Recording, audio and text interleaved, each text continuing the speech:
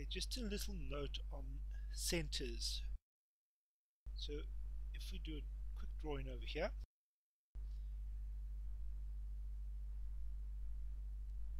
when we try and edit any drawing, we can use the center tool to move the center. Only problem is this is actually not the center of the drawing. The center of the drawing is actually not manipulated. That is actually this pink dot over here. What we are moving with the center is actually the pivot point. It is the center of rotation and not the center of the drawing. So when it refers to the center, it is not actually referring to the center of the drawing, but it's referring to your rotation. And the problem with this is if you make a path,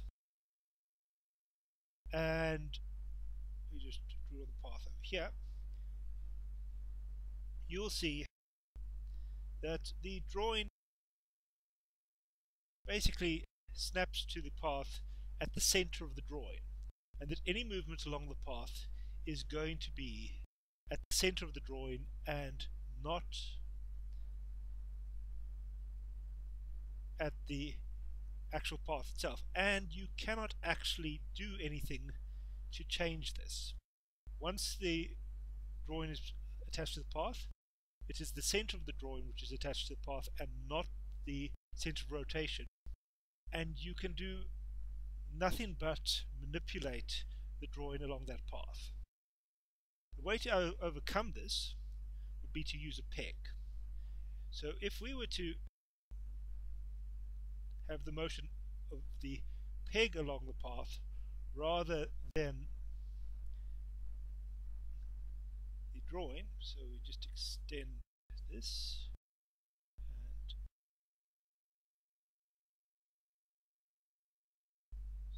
and animate it. So if we have the motion of the peg along the path, what we then do is if we parent the drawing, we are free to offset the drawing and the drawing's rotation as we wish. It no longer is relying on the path for the motion for the drawing, but the movement of the peg. So we can now actually perform any animation that we want to on the drawing, and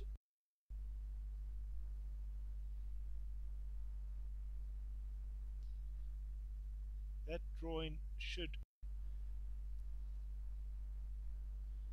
then be able to be animated independently of the final movement along the path.